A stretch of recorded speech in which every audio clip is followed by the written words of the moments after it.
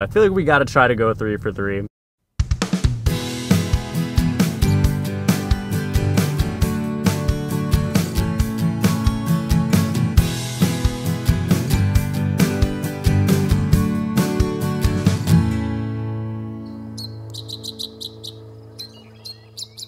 The fall birding season can be incredibly exciting.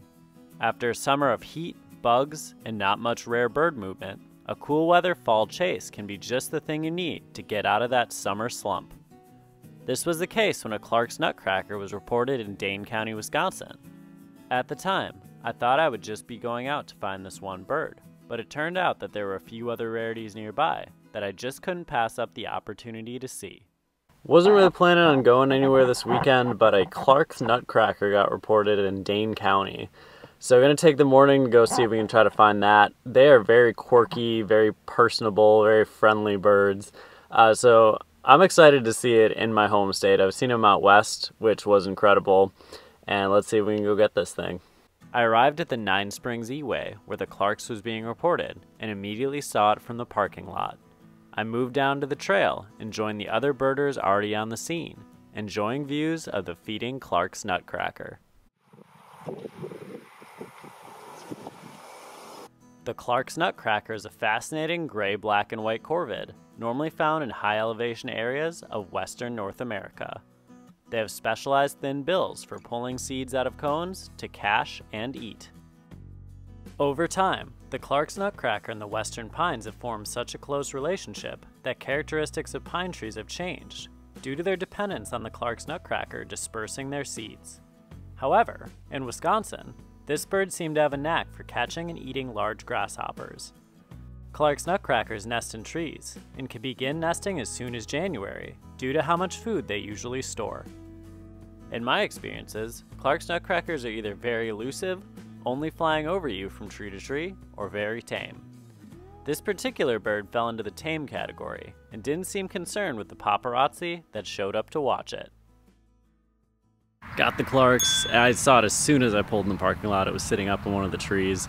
Went down, a bunch of other birders showed up. It was eating like a big bug.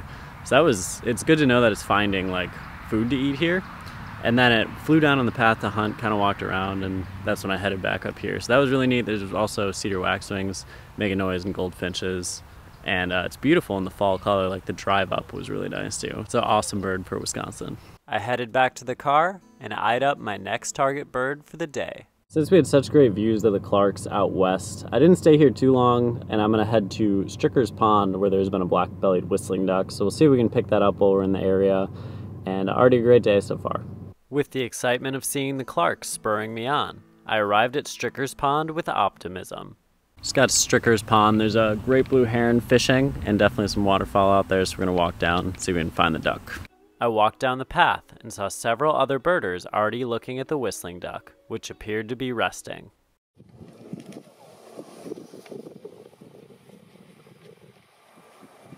The black-bellied whistling duck is a loud, lanky bird, often seen in large groups in parts of the southern United States, Central, and South America. Adults have a reddish bill, pink legs, a tan head, brown body, black wings, and a white wing patch. Where they breed, they will take up residence in nest boxes or tree cavities.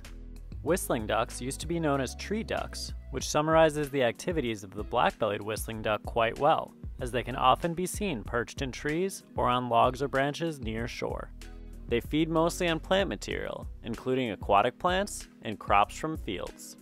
Keep an eye out for these birds in calmer areas with water, including locations out of their usual range, as they seem to have an expanding population. With the whistling duck chase a quick success, I decided I would test my luck and try for the third rare bird that had also been hanging out in the area. Well, that was really quick and pretty easy. The whistling duck was just sleeping. There was the great blue heron hunting, was pretty neat. But we're gonna try to go for like what people today that I've seen are calling the trifecta and try to get the rufous hummingbird too. I've seen a bunch this year. I've seen them in Wisconsin before, but I feel like we gotta try to go 3 for 3. So let's see if we can get that one too. I arrived at Governor Nelson State Park, where birders had said the rufous hummingbird was making trips to the feeder about every 15 minutes. So I'm now at Governor Nelson State Park, and there's a bit of a crowd here waiting for the rufous hummingbird to show up. Apparently it comes to the feeder, and then goes and perches up in this nice orange tree on one of the bare branches. So it was here earlier. Apparently it comes about every 15 minutes. We'll see if that holds true, but just kind of a waiting game right now. After almost 1 hour and 45 minutes of waiting, the rufous hummingbird finally came to the feeder. The rufous hummingbird acts like a miniature fighter jet, zooming around from flower to flower or feeder to feeder, not afraid to chase off other hummingbirds. Adult males have namesake rufous over most of their body, with hints of green and a light patch on their chest. Females and immature birds are similarly colored, but more drab. The summer range of the rufous hummingbird normally includes parts of northwestern North America, and they winter in Central America. During the breeding season, their tiny nests are made on tree limbs, out of plant material and spiderweb, and are only about 2 inches across.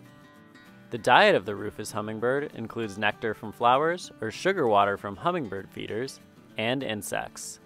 Seemingly, these birds have incredible memories, and rufous hummingbirds have been known to return to the same feeder locations year after year.